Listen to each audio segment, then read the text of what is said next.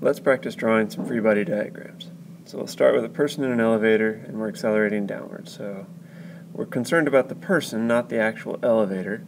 So our forces here that we're going to have, we have the force of gravity on the person, as we always do. So we have to draw the force the correct direction and label it.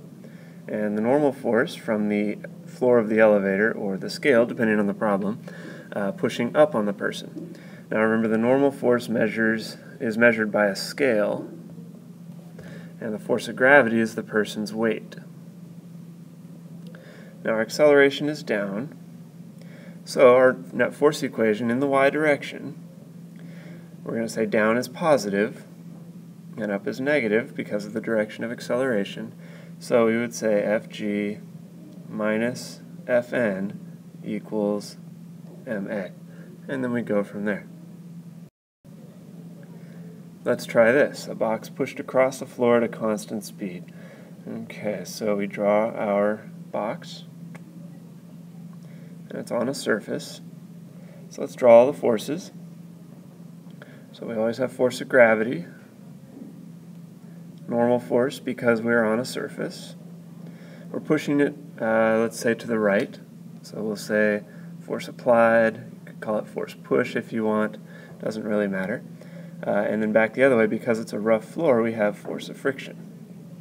And acceleration equals 0 because we're at a constant speed. So to write our net force equations, in the x direction, let's say to the right is positive, to the left is negative. You get to choose when acceleration is 0. So we'll say Fa minus Ff equals ma. Now a is 0, so really we could rearrange this and say Fa equals Ff. Okay, now in the y direction, again, we get to pick what direction is positive and negative. So let's say up is positive, down is negative, and we'll do the same thing. Fn minus Fg equals ma. A is 0, so Fn equals Fg. When a is 0, you could also use equilibrium principles in order to find the equations. Now we'll try a different one. Box pushed across the rough floor at a downward angle.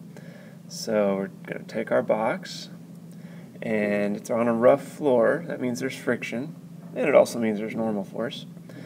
But our angle that we're pushing with is at a downward angle. So we'll say it's off this way. We'll call that, how about we just call that Fp for push.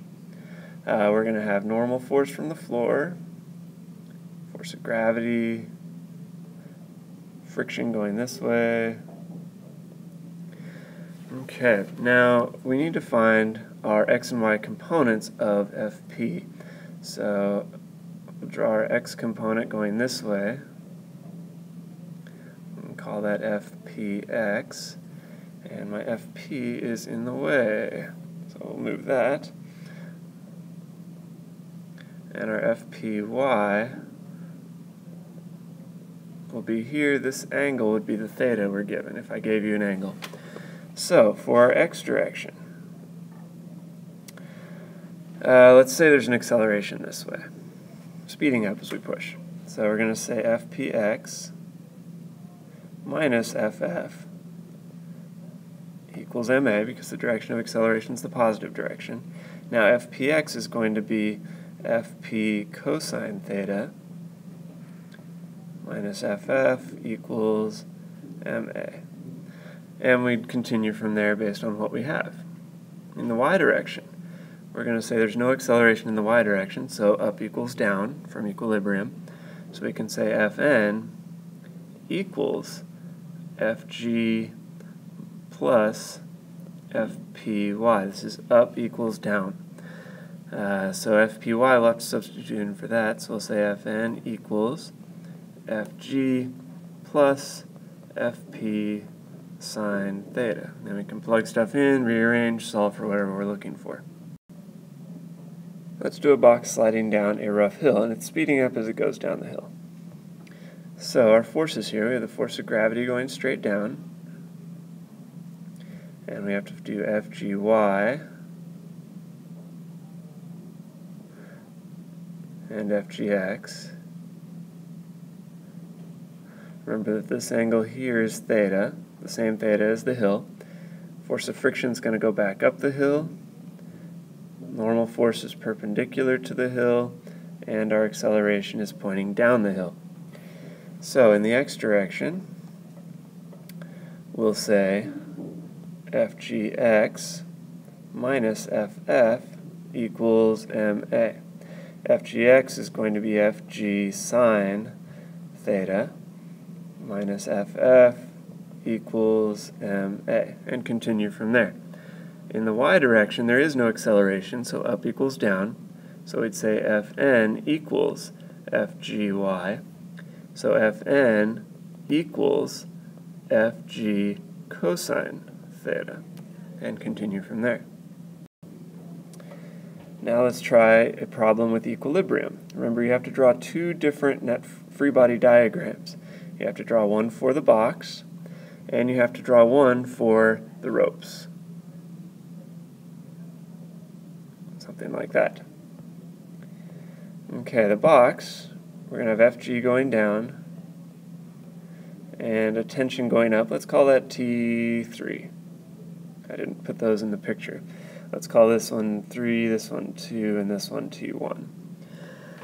Okay, so then for the box, we only have the y direction, so we'd say T3 equals Fg, because up equals down, left equals right, but there is no left and right. Okay, so let's box that off on its own area. Now for the knot, we have T3 going down, we have T2 going off at an angle here, and we have T1 going up this way. Okay, now we have to find the components of the ones that are not in the x and y directions.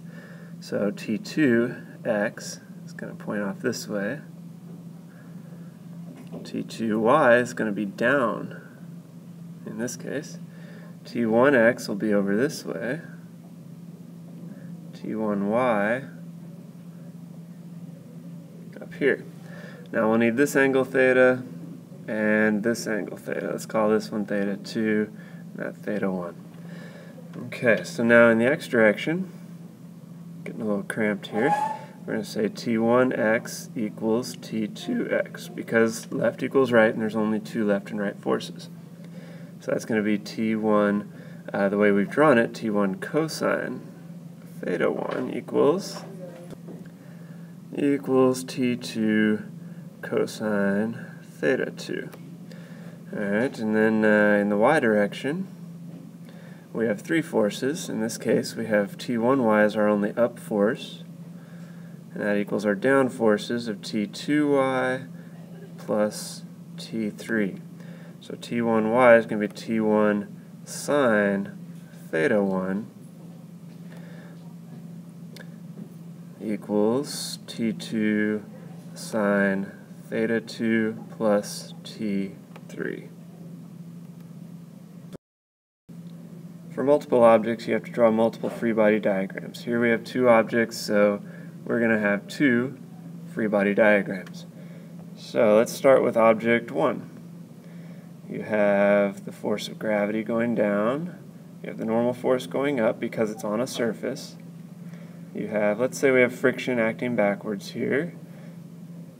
And we're going to have tension acting to the right because that's the direction the rope goes. And our acceleration is also going to be to the right. On box 2, we have tension acting up, force of gravity acting down, and our acceleration is also down. Okay, so now for our net force equations. In the x direction, we're going to have T minus force of friction equals ma. In the y direction here, we have no acceleration in the y direction, so we could say Fn equals Fg. Now in our box 2 over here, we only have the y direction, so we could say Fg minus T equals ma. Now the things that are useful here, the tensions are equal and the accelerations are equal for both objects. So we can use that in doing multiple equations, multiple unknowns.